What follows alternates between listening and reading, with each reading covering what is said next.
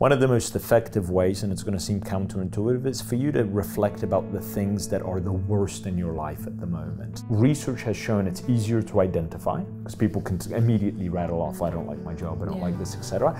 And the second bit of research shows that people are more likely to act on those goals than they are hypothetical goals. I'd love to have a $10 million boat. Fantastic, but I might forget about it in 10 seconds. But the thing in my life bothers me, I'm not going to forget about it in 10 seconds. No. So that's where I would advise them to start. First-time goal setters, where are the issues and what are we going to do about it?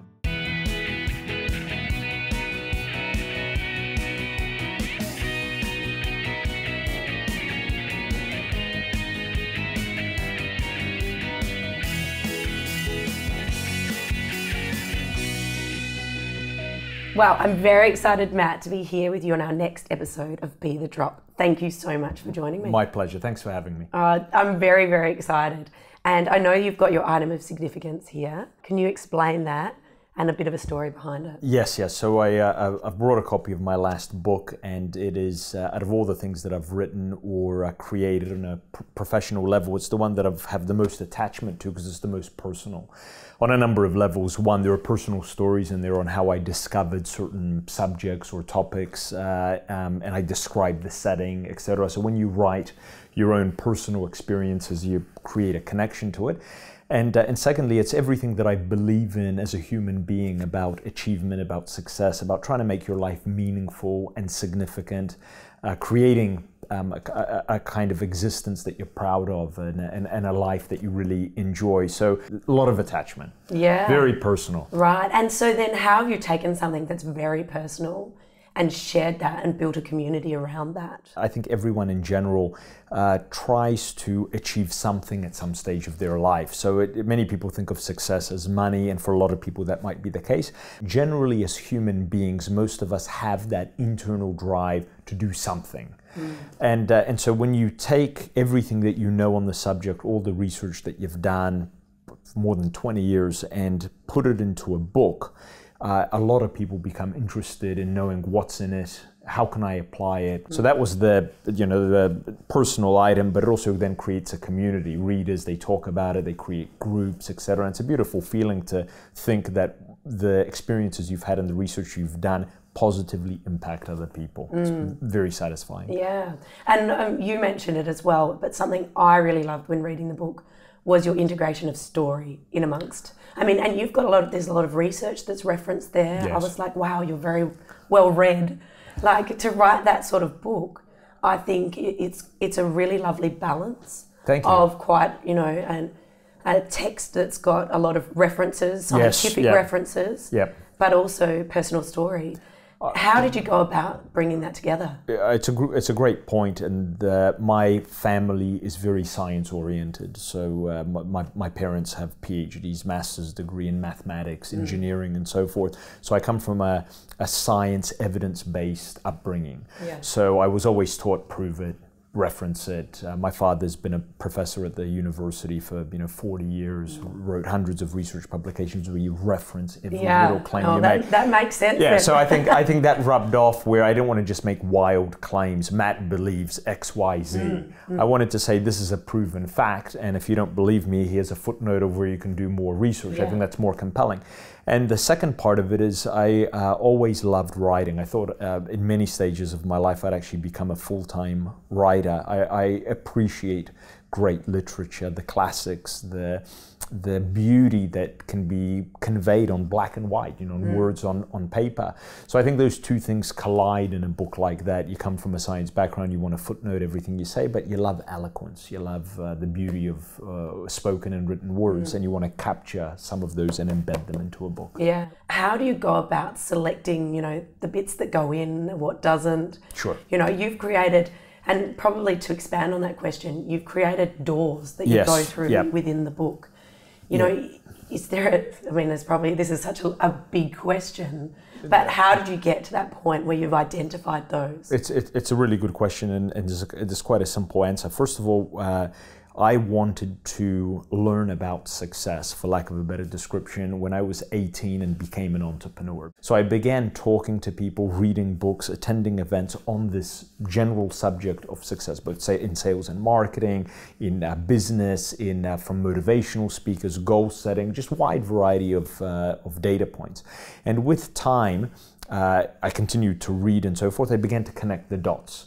Well, that whole event really talked about this one concept, which we can describe it as goal setting and planning, for example. And then I would read university studies, and they would begin fitting under this one singular category. So from all of the data, they begin to just cluster into categories. You would read things from behavioral finance and how decisions are made, and decisions are guided by what people value and what they believe. And that begins to fit over here about the importance of belief and so on. So I think if you read enough, if you listen to enough, you can begin categorizing what you take in into blocks. And after all of those years, they just neatly fit into these 5 areas, and almost anything I've read since fits into one of those 5. Yeah. And it just, so it emerged from all the data. I love how simplistic you make it sound. I do. All you got to do is read 5,000 books, and I mean, anyone can do it. Yeah, but then also just the ability to categorize is actually quite a good skill. And you talk about clarity. Yes. Which I loved, and I've written it on my whiteboard. And do you think that really comes back to the goal setting clarity at from coming through at the very beginning? Yeah, I'm a huge believer, and this is another reason why the book is so personal. Everything in there I fundamentally believe, hand on heart, it's the truth. And I follow it and I apply it, and it's emerged from everything that I've read, researched, and the people that I've spoken to. So if your goal becomes to write a book like that, which it did for me, then I began thinking about how would I write it. And that created a tremendous amount of clarity on how it should be structured and how it should be categorized, because it's not so much the writing of it, it's easily assimilated by the reader. I could write it and I could think it's fantastic, but if I give it to you and you read it and can't make heads or tails out of it, it's failed. So if the goal becomes, I want to write a book where I can condense more than 20 years of research into something that's easy and simple to read and conveys the points in a very logical manner, and the reader can pull those out and apply them. If that becomes the goal, then you begin actively thinking about how does it need to be categorized, and what are the major themes, and what should be the order that you begin putting them in. There's lots of things that I would like to do that I haven't done yet. Like I would actually love to get into script writing and producing movies. It's a thing that I definitely will do before I die, which hopefully is not going to be soon. But then there's a lot of other things that I want to do as well. My kids are growing up and I want to be there at home for them. I want to create another company. I want to write a few more books. So I have that. I want to travel and show my kids and my wife all of these exotic places, etc. So then you've got to kind of prioritize. So it's not about letting go of shiny things or saying I've got to focus on this. You can keep all of your shiny things. What is the order in which you want to do them, or the best order in which it makes sense to do them? And that's the way I kind of think about it, rather than this is the only thing that I'm going to do and I need to do away with my other longings, desires, and goals. Yeah. It's like the chapters in the book. There's a logical way they should be presented, and perhaps the things that you want to do, there's a logical way of achieving them as well, or doing them. So we're moving into the new year. Yep. So it is a good time for that reflection. Yeah, this kind of thinking. Yeah, it's interesting because obviously I know your approach is this needs to be ongoing and all the time, but I do feel that the beginning of a year, I think that new calendar year is a great time to sort of kick off and get going. Yes. So, I mean, what are your thoughts on that? Oh, I couldn't agree more. Not only is it kind of the end of a cycle, the Earth travels around the sun, a whole year is completed. It's the end of another calendar year, end of maybe not a business year because we run different financial years in Australia. But whenever you have the feeling of a phase is completed, for human beings, it has this rejuvenating, renewal kind of element to it. A new phase is about to begin. And with that feeling, it's the ideal time to take a step back from the day-to-day and create some strategic thought around your business, around your life, around the things that are important to you, and say, how do I want these things to be in the coming year? And so I think it's also an ideal time because a lot of people have holidays. And when you have holidays, your mind relaxes, you de-stress, and it puts you in a better thinking environment to do those kind of things. So I think it's the perfect time.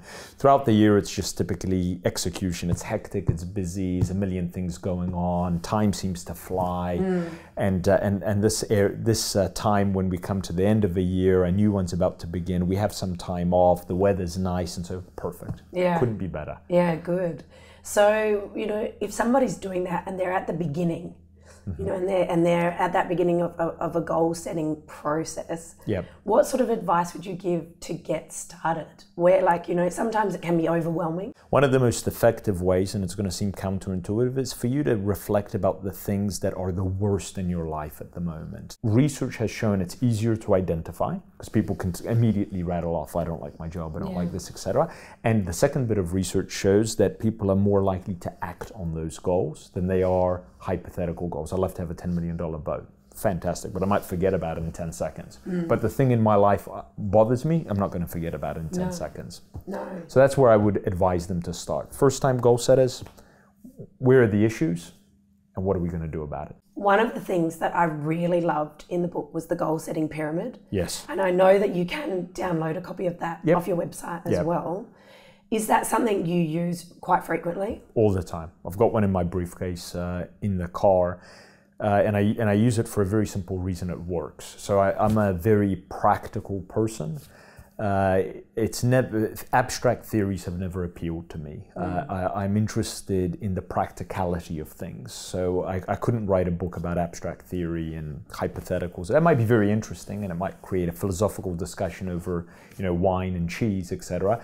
But when it comes to very concrete subjects like achievement and so forth, I want things that are practical. And the goal pyramid, and it's available on the book's website, lifeinhalfasecond.com. There's free videos, all of the resources are free, is a downloadable one-page document with an attached video of how to apply it, where you can distill what you're trying to achieve into one singular page that you can carry around in your pocket, look at, reflect, focus. It works, and that's why I use it. And I would never write about something in a book and then do something different. Because then I'd write about the different thing that I'm doing, because clearly that's better than what's in the book. Now, when we were talking as your approach to writing this book, you mentioned the importance of putting storytelling and making it personal and adding that side into the book. Yes. Is that something you do in business as well? Yes. And that's why I want to make a movie eventually, because I love storytelling and I love the medium. I'm interested in people's stories. I think people connect with stories. They say that, you know, storytelling is older than, you know, civilizations and so on. And in business, you could go in and have a conversation that's very, let's say, mechanical.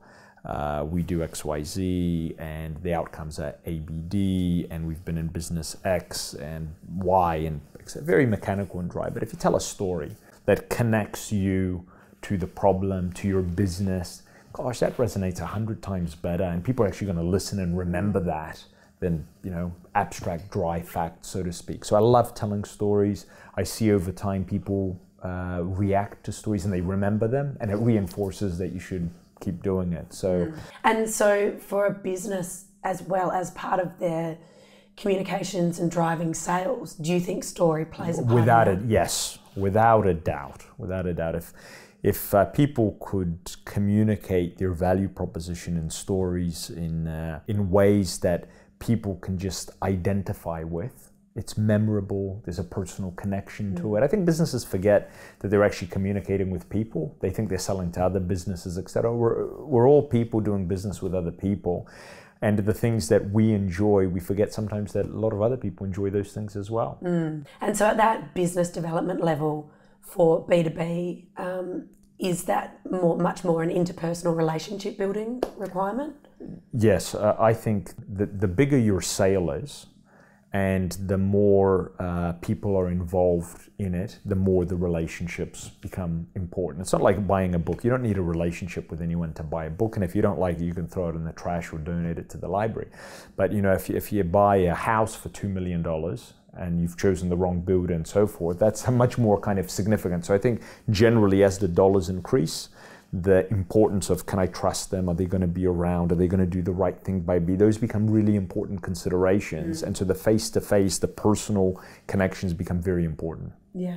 Yeah. People want to know who they're doing business with, and they want to have comfort that you will be there if things don't go right. And you'll be there even if things do go right. So really then it's about, that's coming back to your audience, but also the products and services that you're selling? Very much so, yeah. What are you selling to what market? That market consumes information in what way? How can you be where they are? Yeah. And is that online? Is that at physical events? Is that in things they read? You need to be where they are. And it's different for depending on what you sell to what market. Absolutely. Well, thank you so much, Matt. I've loved sharing these insights with you. But in conclusion, could you share with me your Be the Drop tip, which is your top communication tip? I think it's hard to kind of distill it into one, but you've got to be sincere in your communication. You have to believe in what you're doing or talking about. And I think you have to be conscious of the fact that people's attention spans today are much shorter than they used to be. So if I could give a communication tip, you know, no one wants to hear any more about fluff and dry or company line statements, etc. It's just people, it just gets filtered out as noise. They want to hear genuine communication about things that people believe in and care about, and they want to hear it in a way that they can easily pick it up and consume it. They don't want to listen to it for an hour. Just tell me, just, you know, get to the meat, tell it to me, and so forth. So I think communication today has to be like that. It has to be sincere, it has to be genuine. You have to, like, you can tell that I really believe in the book. It's not just somebody else's book and I'm here kind of promoting. I really believe in it. It's a very personal item. And so you have to have that in your communication, and you have to do it in a very succinct manner, because attention is just like that these days. So if you're going to communicate, I think you have to keep that in mind.